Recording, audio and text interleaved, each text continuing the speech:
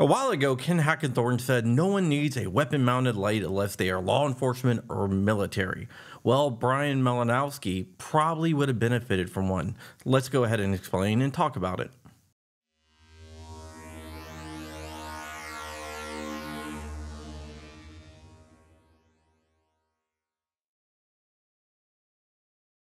What's up, Wolverines? Welcome back to the channel. My name is John Crump. I'm an investigative journalist, and I do investigative journalist stuff.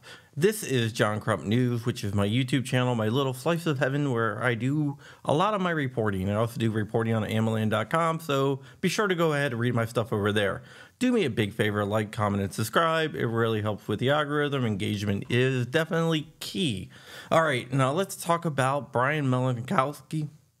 Ken Hackenthorne, speaking for Wilson Combat, said that no one needs a weapon-mounted light unless they are police or law enforcement, which sounds like an argument that the other side makes a lot. Remember, Wilson Combat also had Musab Ayub saying that if you are engaged in a defensive shooting, you should talk to the police without a lawyer, which is terrible advice. Don't do that, people. Please do not do that. Never talk to the police without a lawyer. Remember, they are there to arrest you and not to clear you. But let's get back to the weapon-mounted light thing. Let's look at a real-world example of why you need a weapon-mounted light. And this information came out in a congressional hearing today. And they were talking about Bryan Malinowski's killing. Basically, the ATF raided Bryan Malinowski's house. Bryan Malinowski was the executive director of the Clinton airport. I wonder what he had on Hillary.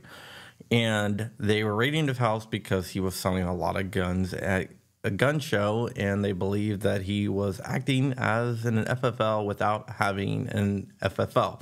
So they raided his house. They ended up killing and shooting him because he confronted them with a firearm, because they did a no-knock raid. So basically, they knocked on his door, went in there with their guns drawn. He confronted them with a firearm because he didn't know that they were a cop, or I think he probably didn't know that they were cops, and they shot and killed him. During a no-knock raid, the police knock down the door and they rush in. They don't knock on the door. They don't announce themselves. They just come in, guns drawn, and looking for engagement or looking to take down the person before they have time to react.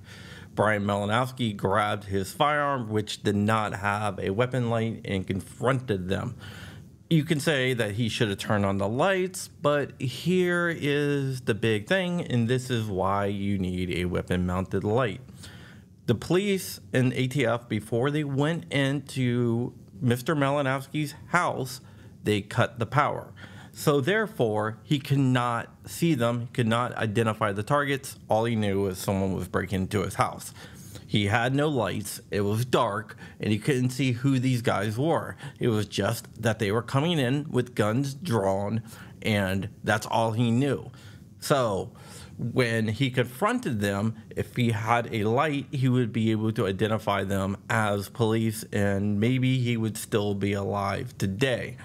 But he didn't, because there was no power. There's no way for him to identify the people. Remember, this is a no-knock raid.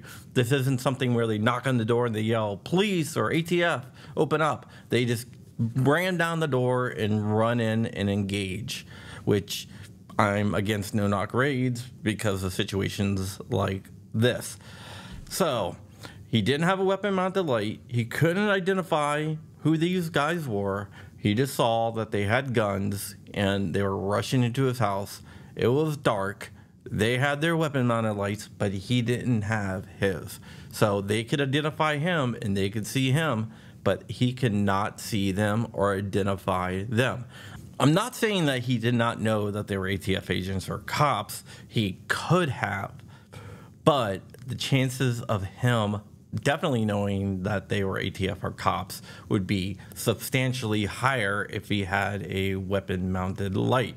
So this is one situation where the weapon-mounted light would have come in handy, not just to identify the target that you want to shoot, but maybe identify targets that you do not want to shoot. This is why it is important for your home defense gun to be set up with a light, no matter what a boomer tells you. So you might be asking, why did the ATF choose to cut power to Malinowski's house? And the simple answer is they wanted to ensure that he did not see them. They wanted to maintain the level of surprise, even though it's a little bit more dangerous because it didn't allow him to identify them as ATF agents, and they ended up having to kill him. So maybe if they didn't cut the power, he might still be alive today, but that is speculation. I can't say 100% what he would have done, but I think the chances are a lot higher of him being with us today and not dead if the government did not cut the power to his house before they did a no-knock raid.